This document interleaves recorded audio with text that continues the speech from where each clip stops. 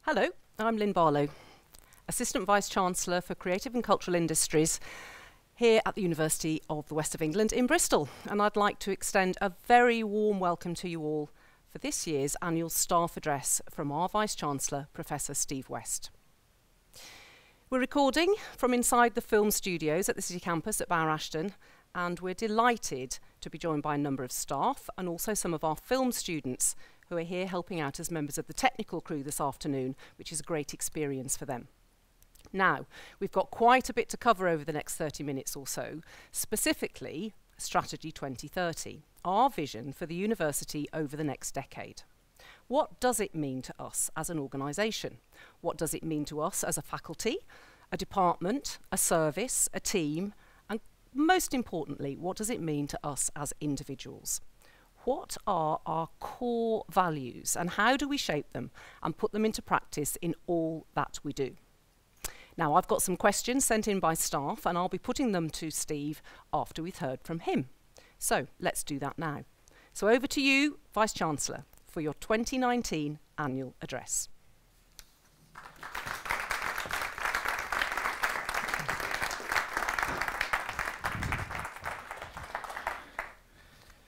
Thank you very much, Lynn, and thank you everybody for coming today.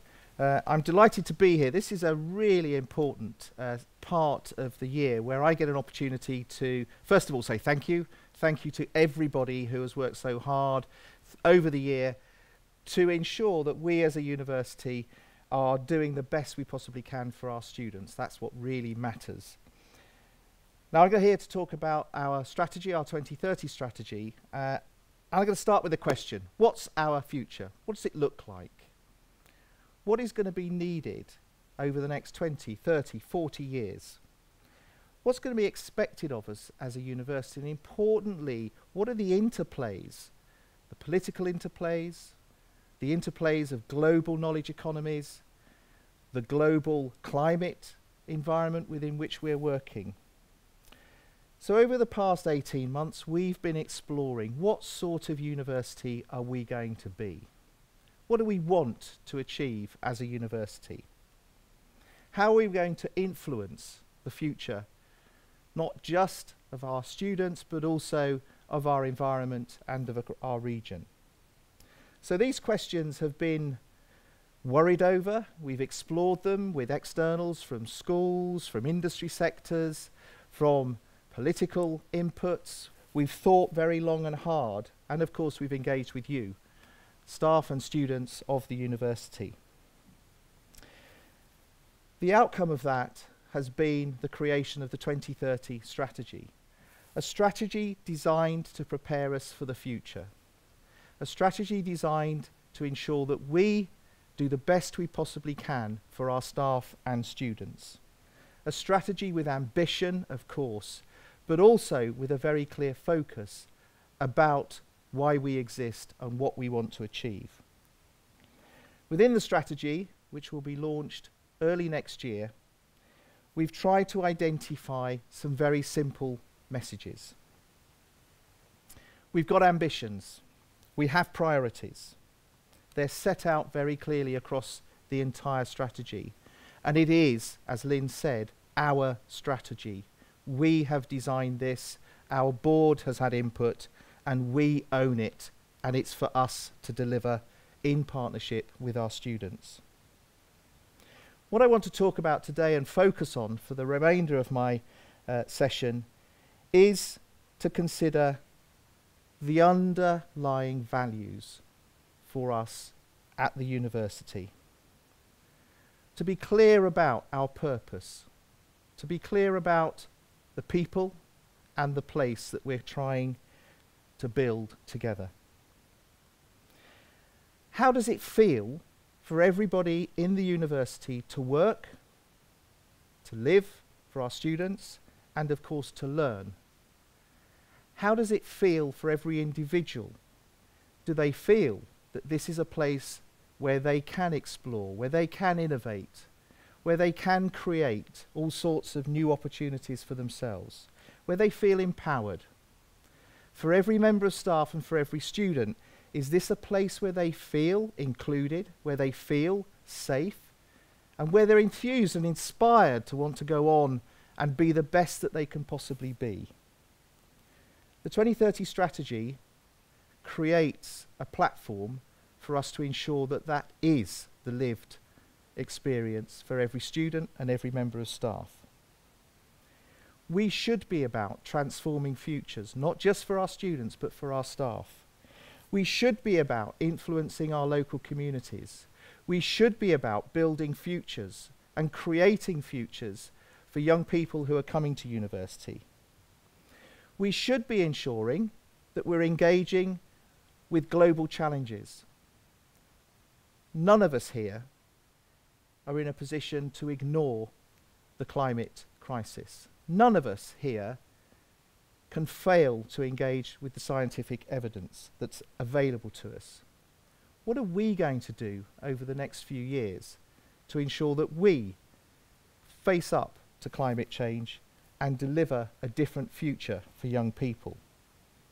So within our strategy, we explore some of this, but at the end of the day, it will be for us to ensure that the research that we undertake, the curriculum that we design, and the way in which we engage with every single member of staff and student sees a behavioural and cultural shift, where we provide as part of a solution to the global challenges.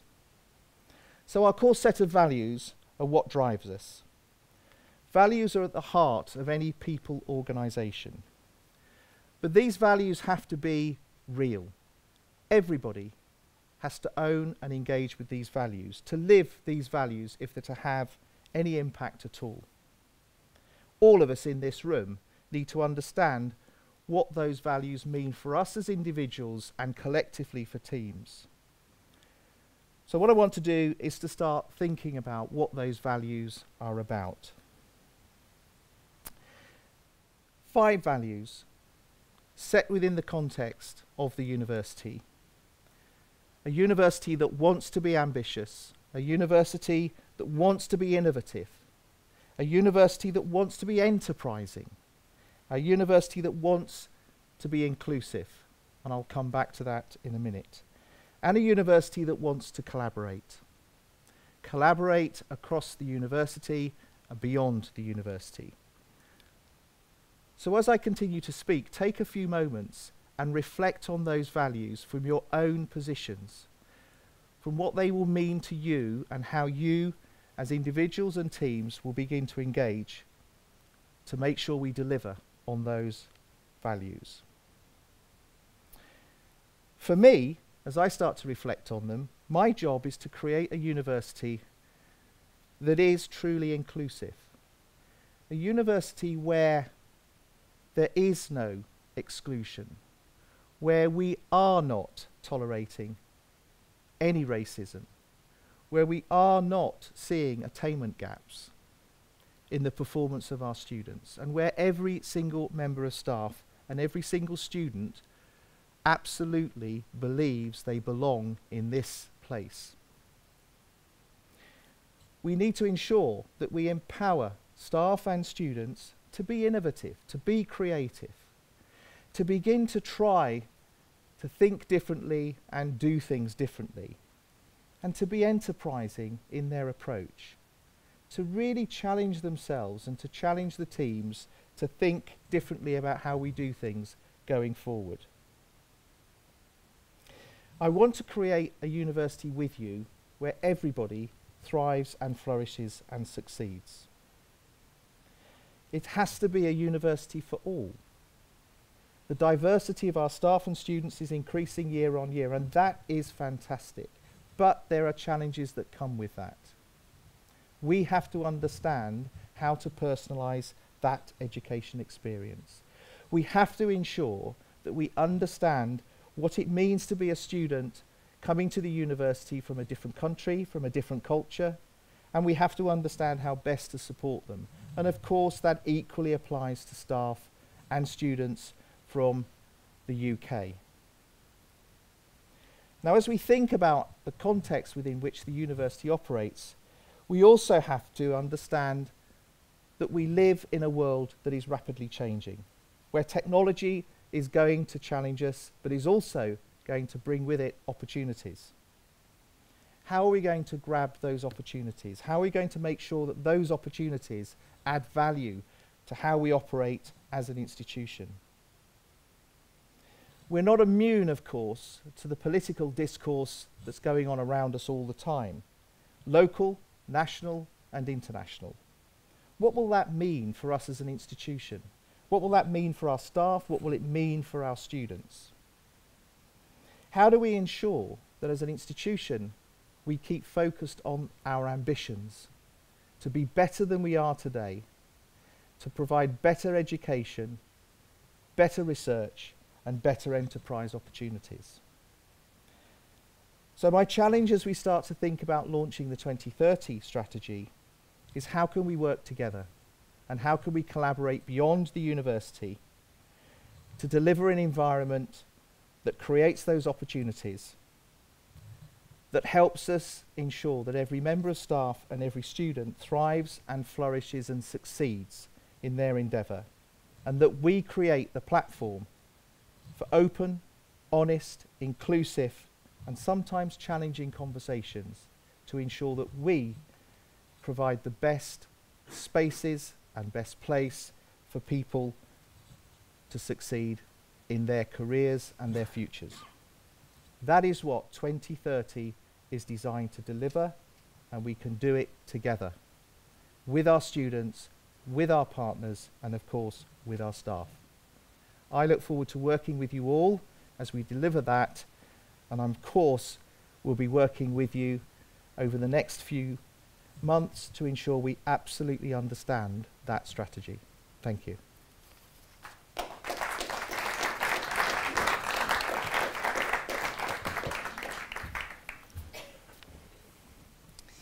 Lots of food for thought, Steve. I've got many questions from staff, but first of all, I'd just like to ask you a couple, actually, and I'd really like to talk to you about values. Because values are principles, and you outlined that we're ambitious, we definitely need to be inclusive, we need to be innovative. So there's kind of principles of the delivery of the strategy, aren't they? But values are actually about behaviour. They're about personal behaviour. They're very emotive values, and each of us have slightly different values. So enormous change in 2030 strategy, which will affect all of us. How are you going to help us understand and keep those values close? Well, I think we get the starting place for this is that everybody in the university should have one common goal. The reason we all exist, the reason we're here, of course, is that we believe in the power of education to transform lives. That's not a bad place to be, because that's a common theme that we can all sign up to.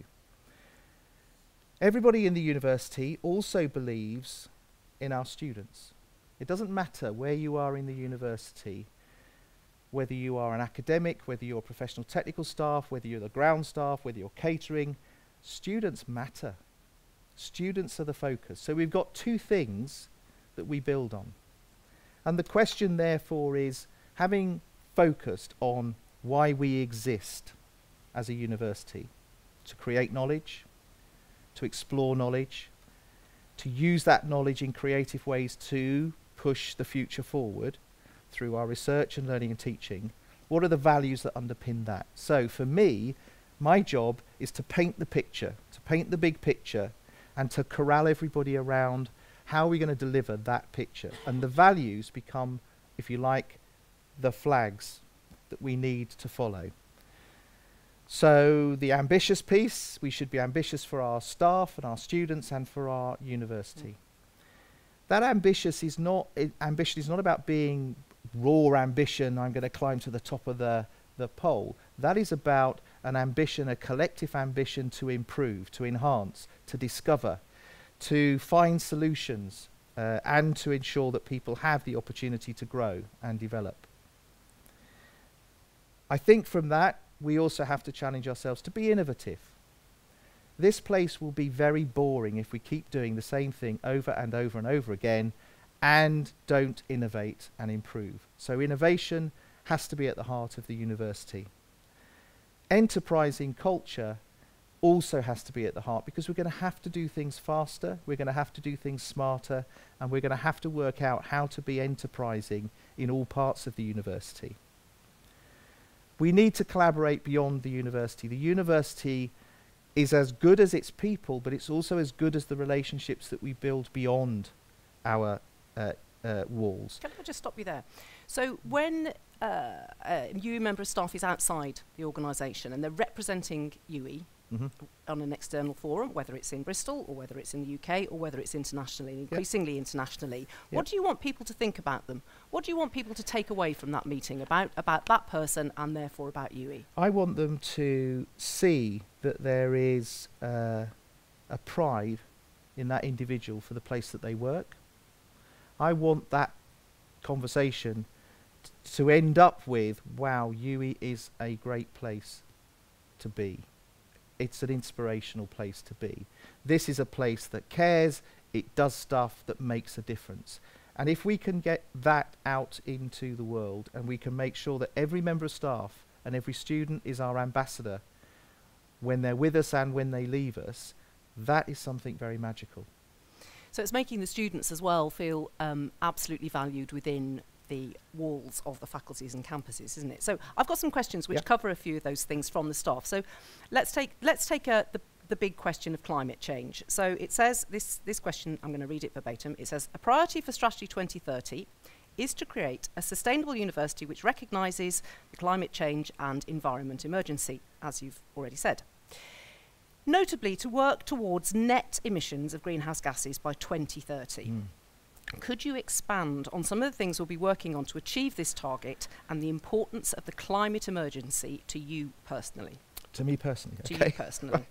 The starting place is that organisations, governments, organisations all have a part to play, but individuals, every single person in the university has a massive part to play, number one. We have been on a journey really for the last 10, 15 years as an institution where we've tried to think about our impact on the environment. So the work that was done in the 2020 strategy to move us down the line in terms of reducing our carbon footprint is something that we're continuing and accelerating. So the energy that we buy is from wind farms. That's a fantastic step forward. The combined heat and power systems that we're putting in are designed to reduce carbon from the university. The way in which we are trying to influence external infrastructure in terms of public transport helps again. So there are lots of things that we point to that we can say that is having a significant impact. But we can also do more in terms of education, so ensuring that we build into the curriculum for every single student the ability to begin to engage at an individual level with what they can do. Similarly with staff. So staff thinking about how do they contribute? How do we start to reduce, not just in the university, but at home? How do we reduce our carbon footprints? So there's an education piece here which has been an important theme. We've got very ambitious targets in 2030. We think, and those that advise us that we're working with beyond the university, we think it's doable. But it's only doable if everybody plays their part. And do you think we ought to have some kind of public, I mean on the website somewhere which says what we're actually doing and how we're getting there? Because actually when you when you say those things about wind power, and the banning of plastics, all of that kind of stuff, that's great, but actually to remind us that that's a core value. It is there, it is on the website, we can amplify it and we will be amplifying it. The 2030 strategy is the mother document, if you like, it is the platform, and there will be a sustainability, and there has been a sustainability strategy that sits below it. As that becomes crisper, that will be amplified on websites, and that will become, I'm sure, something that both staff and students will engage with. Interestingly, the student union and the student body has been fantastic in pushing us forward on this agenda. This matters. I mean, frankly, young people think we've really messed up. They're quite right to think that. And they are quite right to think that. I also think we have a responsibility to put pressure back into government and governments across the globe. Because frankly, they are being a bit lame at the moment, and we need to make sure that we're accelerating some of their thinking. So this next question picks up on that about you thinking, you're saying how we can influence the policy agendas, whether it's government internationally, because actually higher education is a huge industrial sector now. If we really look at it, 15, 20 years ago, it wasn't. Now, it's one of the biggest players in terms of money into the local economy and, being able to punch above its weight, really. This question really goes to the heart of that, okay.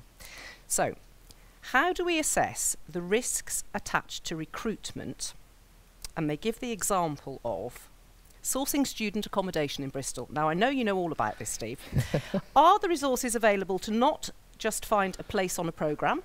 Yeah. And we've done that. You've made huge investments in estate. We're all constantly working to strive on the best facilities, the best academic teams, the best technical teams. So, we've got the programmes covered. But also, how do you avoid harming the student experience in relation to accommodation? Now, you know as well as I do the debate out there, whether it's here, whether it's in Bath, whether it's in Gloucester, there is too much student accommodation in a city. We hear it all the time, don't you? But actually, for the size of our sector, there probably isn't. No, and the challenge really is how do you create good student accommodation that doesn't disrupt the environment to the degree where actually it's impacting on local residents in a negative way. The future has to be about how do you mix communities up in a positive way. And the challenge for us is working with local authorities and ensuring that as we're going through and as they're thinking about planning, they're planning and they're putting in urban design that is creative and innovative and fun and mixes communities. And students are part of those communities. What we're doing at the university is there's a series of conversations we've had, for example, around intergenerational living and creating intergenerational flats that bring students and older people together and they work with each other. That's quite an innovative programme and we're reasonably well down the track on that. But we're also investing in, we hope, an additional 2,000 student beds on the French campus. In pods? No, probably not in pods, but we are learning from the experiences of the pods. Interestingly, the students who are there now I've met, and they are really liking them. And we've got feedback from them, we've put in more social space for them, in fact that's arrived now. And they're giving us feedback all the time. And in fact, some of them are saying, can we be here next year? So this is a journey we're on. We are exploring it. And as we think about the 2,000 new residences, they will be mixed accommodation. They will be of different sorts. We will be innovative in the designs. We're trying to create them within a framework which is passive. In other words, completely carbon neutral. Now that's a big challenge. The construction techniques need to be innovative, but we're making progress. Do you think, you've been in this business quite a long time, you've written a few strategic documents, we've seen a really big growth in higher education. Do you think the accommodation piece of that growth was perhaps not seen to have the impact that, you didn't sort of future think, oh, the impact of this number of students is going to be this on our communities? I think what we've seen in Bristol is quite challenging because Bristol is a growing city region, and we haven't seen necessarily the investment both within student accommodation, but we certainly haven't seen the investment in accommodation and living spaces for the population. So Bristol is hot, sort of in quotes. It is very expensive. In terms of accommodation and the private rental market. It is a great place to live. But it's a fantastic place to be. It's in the best places to live.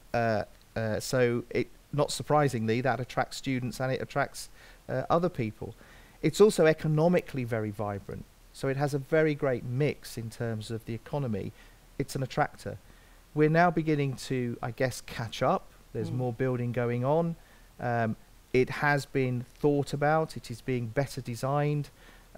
We're going into a master planning process over the next 6 months that will create an urban plan and then master plan for the university. And that will consider social spaces, outdoor spaces, and the buildings, and how we connect all of that together. Okay, so I'm going to talk to you about the principal plan, or the master plan as you've just called it. Here's a question relating to that. The strategy document talks about an enterprise campus. Yeah. Can you say a bit more about what this would bring to the university, and importantly, how would it be funded, and what are the implications for places like Glenside and indeed City Campus? Okay. The concept of the enterprise campus really is, having looked at universities across the globe, the successful universities are able to bring activity that's relevant to the future of a university close to the university. So the enterprise campus is a concept which is, how do we begin to connect with industry? How do we connect with jobs for the future in an environment where our students can benefit and where we can benefit in terms of research and enterprise and our learning and teaching? And it is about looking at our footprint as a university. We're in a really privileged place. We've got a very large campus with land that currently is not developed on, but is developable. So it has permissions.